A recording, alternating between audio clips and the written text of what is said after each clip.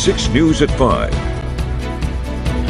Should the Oxford mass shooter be able to get parole? It's our top story today at 5. Thanks for joining us. I'm Sherry Jones. A hearing for the Oxford shooter finally wrapped up today.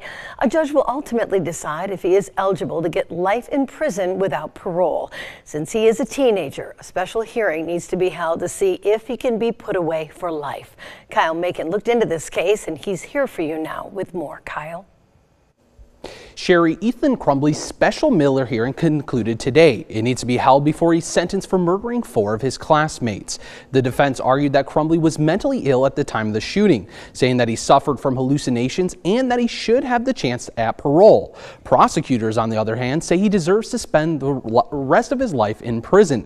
They showed some of his text messages. Those text messages prove that he knew what he was doing. The victims' families were in the courtroom today, and they say that whether he gets life or not, it still won't make any difference.